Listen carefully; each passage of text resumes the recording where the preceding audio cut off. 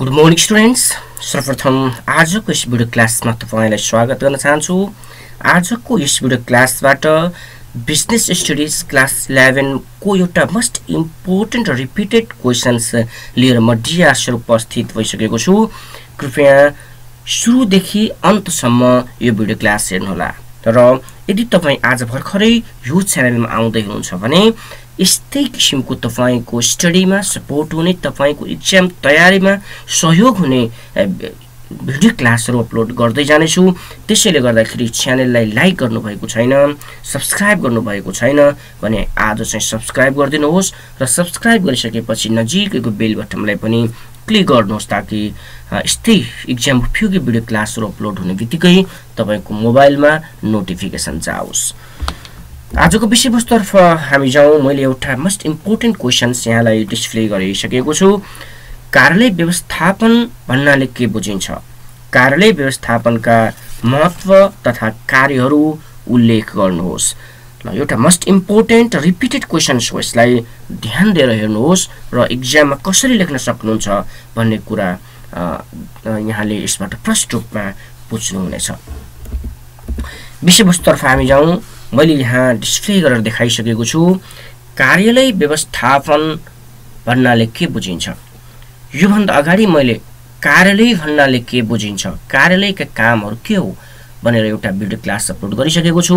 यदि तपाईले त्यो भिडियो क्लास हेर्नु भएको छैन भने तल डिस्क्रिप्सन बक्समा मैले यो भन्दा अगाडिका भिडियो क्लासको लिंक दिएको छु, त्यहाँबाट पनि हेर्न सक्नुहुनेछ। त आजको सब्जेक्टमा जाउँ हामी। कार्यालय व्यवस्थापन भन्नाले के बुझिन्छ?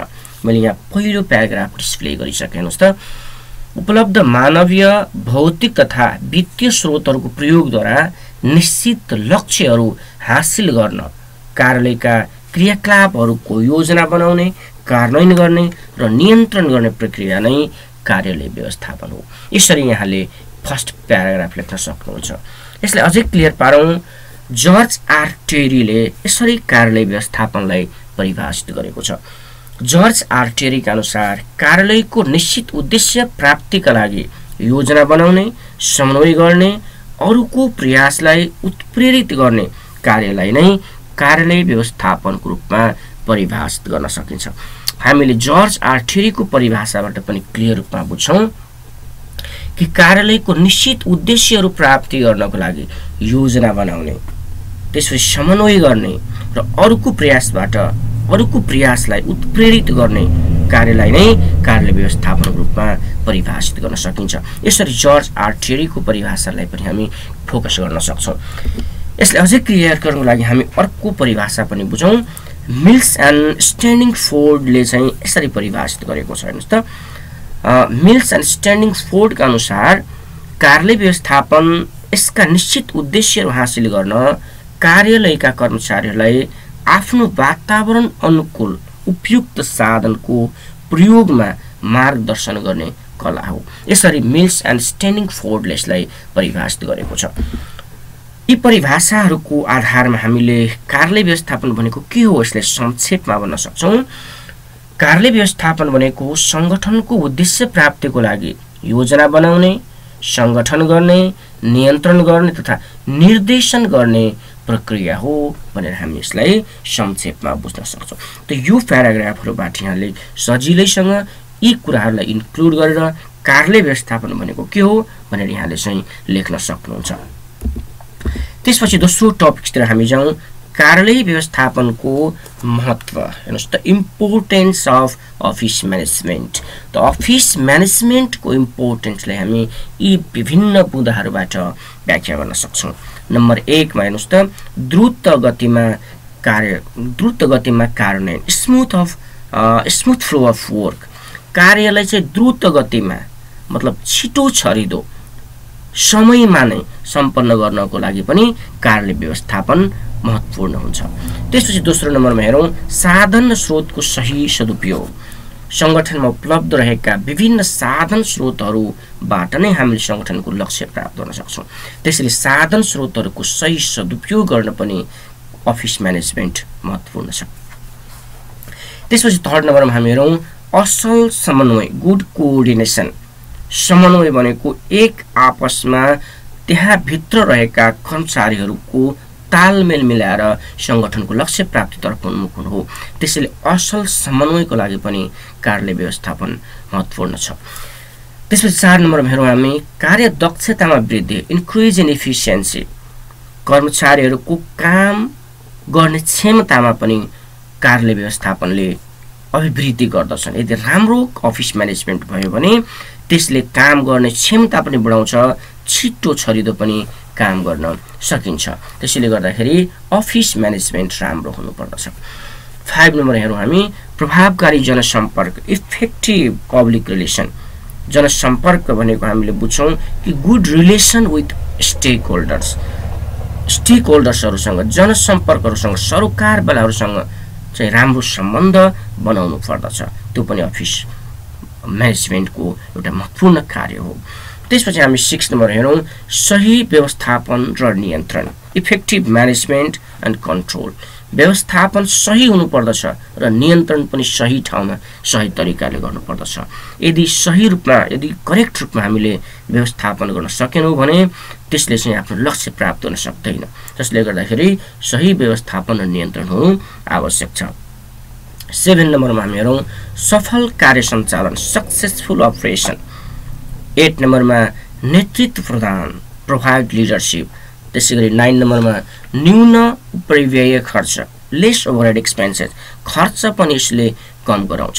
यदि हामी अफिस म्यानेजमेन्ट राम्ररी गर्न सक्यौँ भने त्यसबाट चाहिँ हाम्रो अपरेटिङ खर्चहरू पनि न्यूनीकरण गर्न सक्छ। र लास्ट 10 नम्बरमा हामी हेरौँ गतिशील अवधारणा, डाइनामिक एप्रोच। परिवर्तनशील अवधारणा, यसको मतलब परिवर्तित वातावरण अनुसार चाहिँ कार्यालय व्यवस्थापन पनि परिवर्तित हुँदै जानु पर्यो। त्यसरी यो 10 वटा विभिन्न पोइन्ट्सहरूलाई हामी व्याख्या गरेर कार्यालय व्यवस्थापनको महत्त्वलाई चाहिँ लेख्न सक्छौँ एक्जामिनेसनमा। त्यसपछि अर्को हामी टपिक्सतर्फ जाउँ। मैले यहाँलाई डिस्प्ले गरिरहेको छु कार्यालय व्यवस्थापनका कार्यहरू, फङ्सन्स अफ अफिस म्यानेजमेन्ट। ल अफिस म्यानेजमेन्टका फङ्सन्सलाई हामी यसरी महत्त्वपूर्ण 4 वटा बुँदाहरूबाट बुझ्न सक्छौँ। मैले यहाँलाई डिस्प्ले गरिरहेको छु। हेर्नुहोस् त, नम्बर 1 मा चाहिँ हामीले प्लानिङ बुझ्दैछौँ। हेर्नुहोस् है, कार्यालय व्यवस्थापनका कार्यहरूको नम्बर 1 मा प्लानिङ। प्लानिङ भनेको हामीले के बुझेका छौँ? हेर्नुहोस् त, प्लानिङलाई हामी योजना भन्छौँ। योजना भनेको के काम गर्ने, कहिले गर्ने, कसले गर्ने, कहाँ कसरी गर्ने भने पहिले नै निर्णय गर्ने काम चाहिँ योजना हो।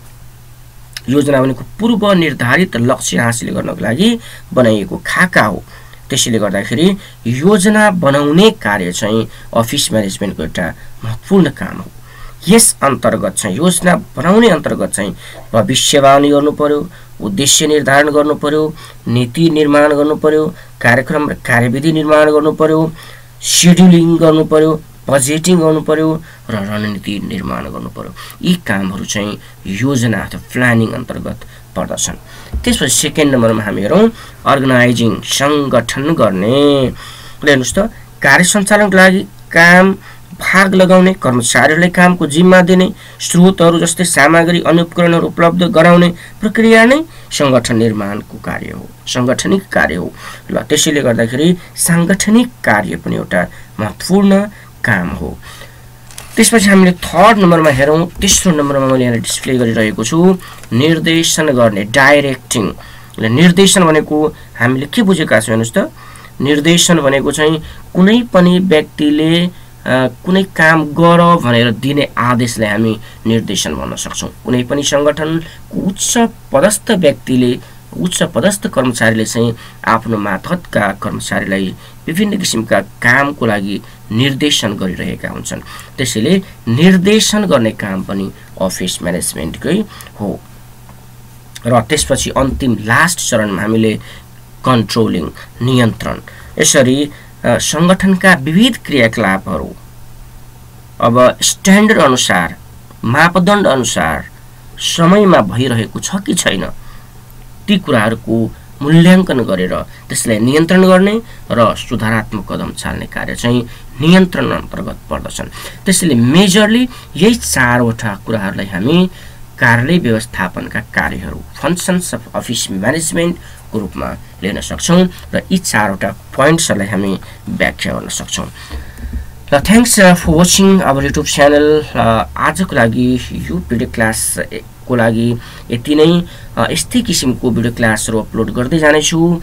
त्यसैले गर्दाखेरि फेरि पनि यो च्यानलमा आउनु होला र यस्तै एक्जाम उपयोगी भिडियो क्लास हेरिसकेपछि तपाईको जिज्ञासा के भई कमेन्ट सेक्सनमा कमेन्ट गर्नु होला। हस्त धन्यवाद। Best of lock for your examination.